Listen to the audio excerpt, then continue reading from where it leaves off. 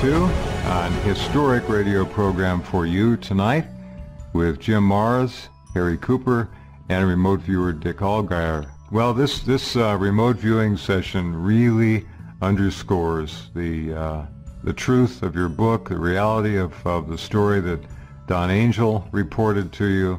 He didn't want to take that with him, obviously, and giving it to you was just an extraordinary event. Jim, anything to pop in here?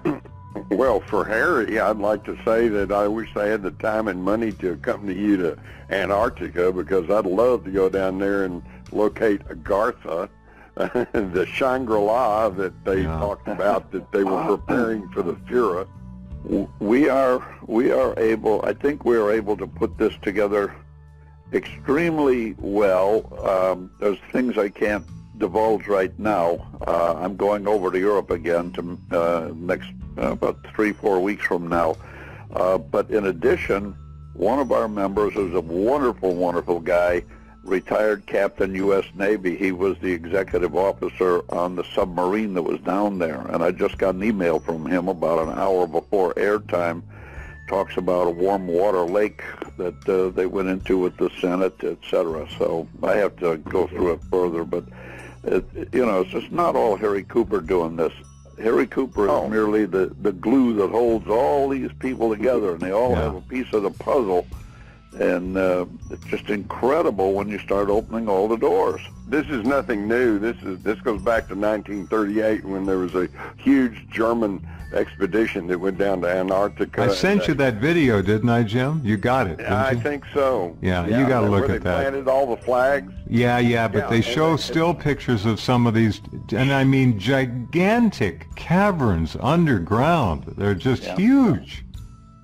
Well, bear in mind, I went to that island off of Rio, about 1,000 clicks out in the Atlantic, South Atlantic there, the island Trinidad, not to be confused with Trinidad.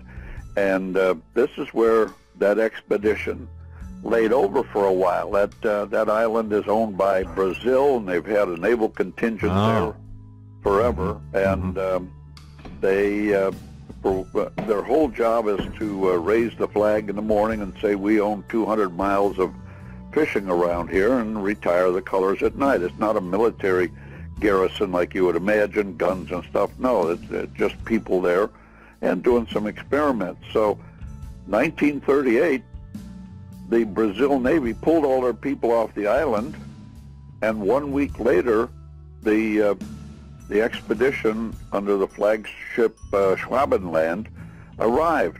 They built, look at the website, sharkhunters.com, and go to previous tours, and then click Brazil.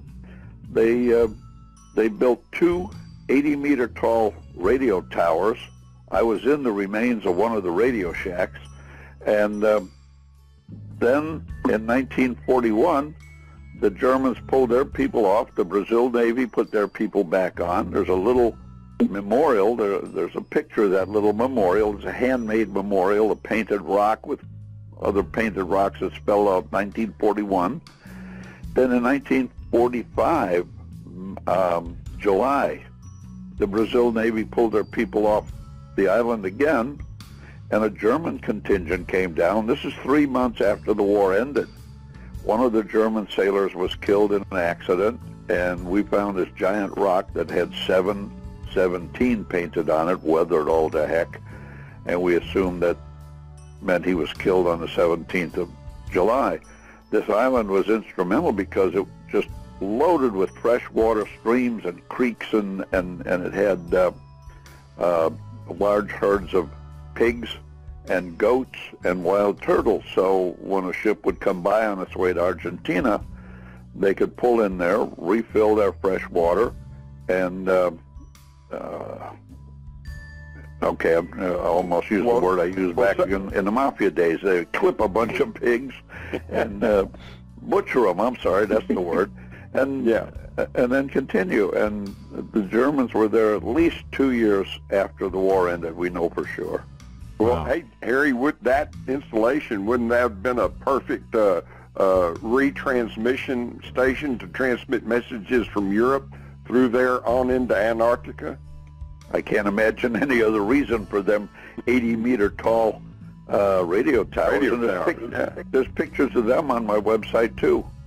Yeah, we've seen when we've been on tour with Harry in the past on these expeditions, we've seen so many photographs, and they're all in the archives. You can find them all at sharkhunters.com too. Okay, let's jump over to Dick now and tell us what we're going to see on this really remarkable documentary production that I was very honored to be able to participate in.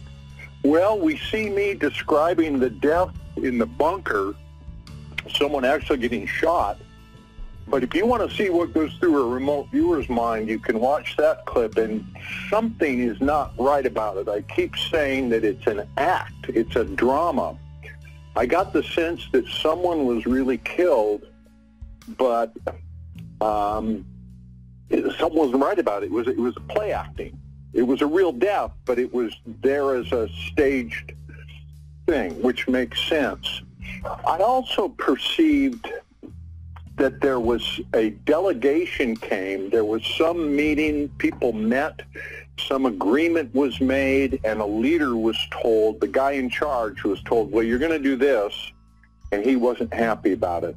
So here's my question for Harry Cooper and for Jim Mars. If we believe that Hitler was allowed to escape, was he allowed or was he given safe passage?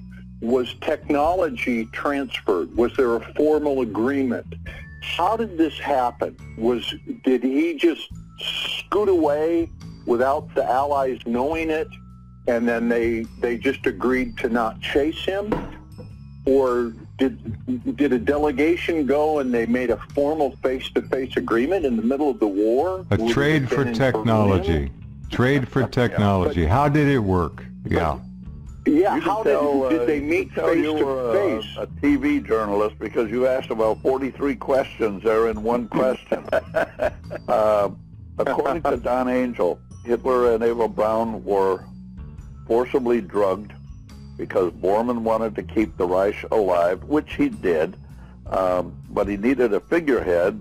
But once they got down to Argentina, he found he didn't need Hitler, so Hitler was just allowed to live out his life quietly in Bariloche, which incidentally has been visited by 4 different presidents, American presidents, during their presidency that we know of for sure: Eisenhower, Carter, Clinton, and just recently Mr. Potato. They might as well have gone to Antarctica. I mean, that's just out of the way. What's the reason that Eisenhower would have gone to Bariloche in 54 or 60, whenever he went?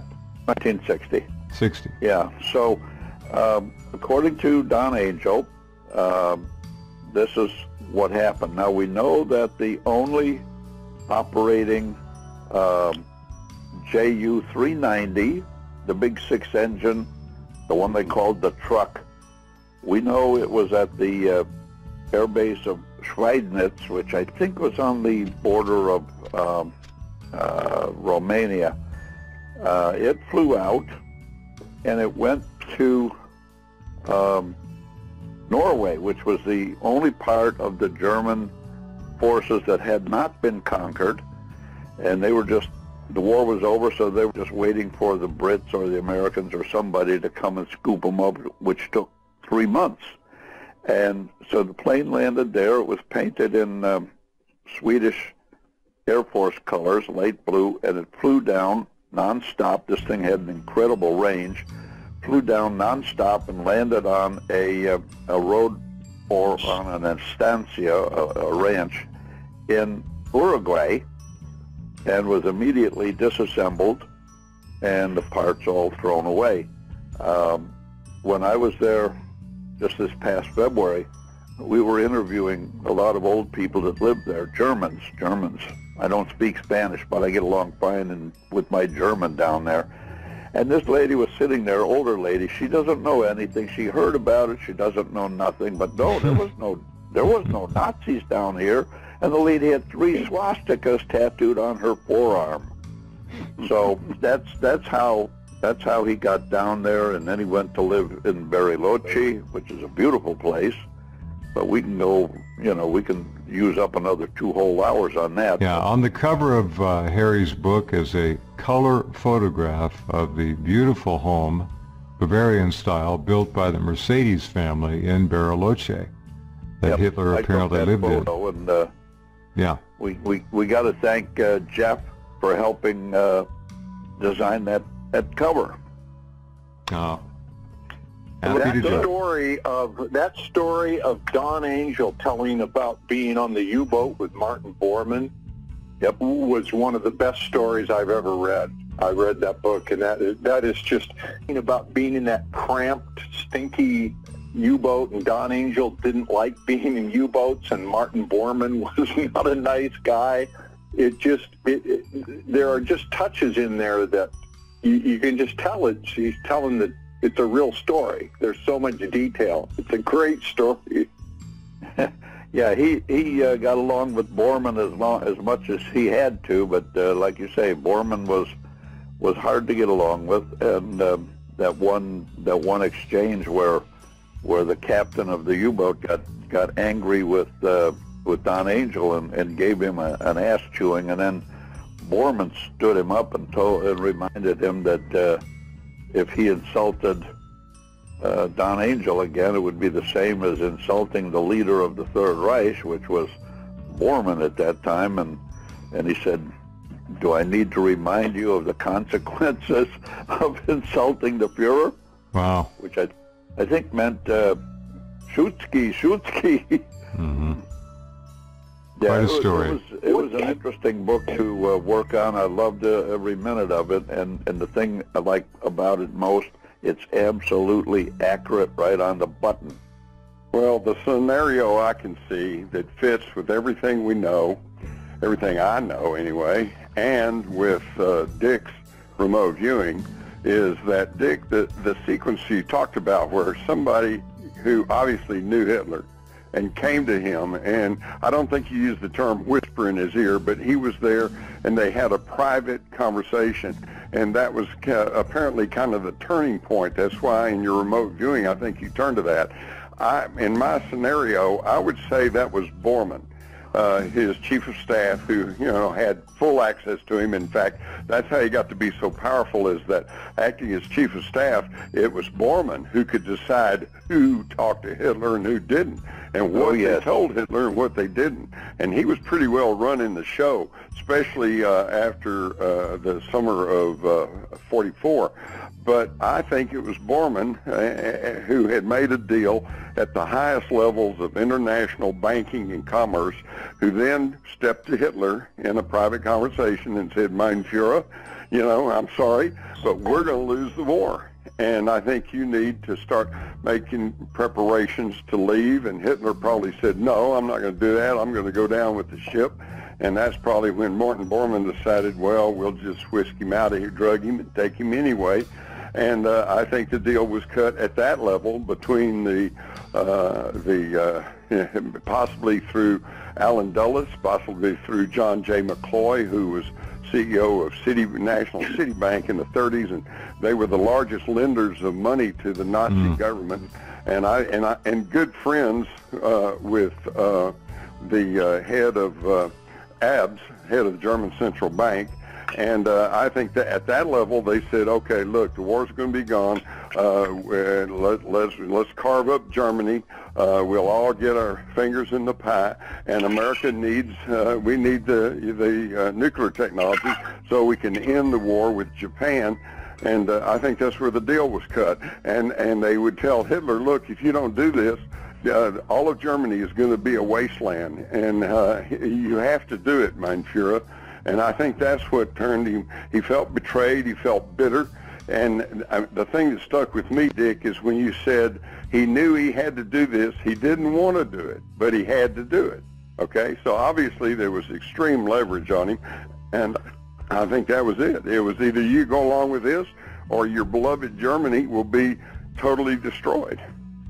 It damn near was, but yeah. Very interesting. Devastated, but it sure sprang back well. Yeah, well, you said something, Harry Cooper said something.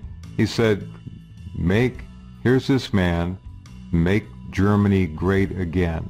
Sounds like a familiar political statement, doesn't it? It does, yeah. What goes around comes around. When we look at the bird expedition known as Operation High Jump, and then we look at that film I finally found and got to you, and I also sent it to Jim, the 1938-39 German expedition to Antarctica, and you look at some of the still pictures in there of these gigantic underground, not under the snow and ice, underground caverns. I mean, these things are huge. And you think about that, and you know what thought came to me, Harry? What's that? The thought was, wow, and then what didn't they show us that they found down there? Yeah. And we have, we've been told that it's very difficult to get, get to places we need down there. But as you know, in my understanding of the German language, Eingang verboten means Harry's welcome here. That's right. But we have already gotten the green light from several of the governing agencies down there. So we're not going to have any problem with the authorities. We're not going to have to outrun the police.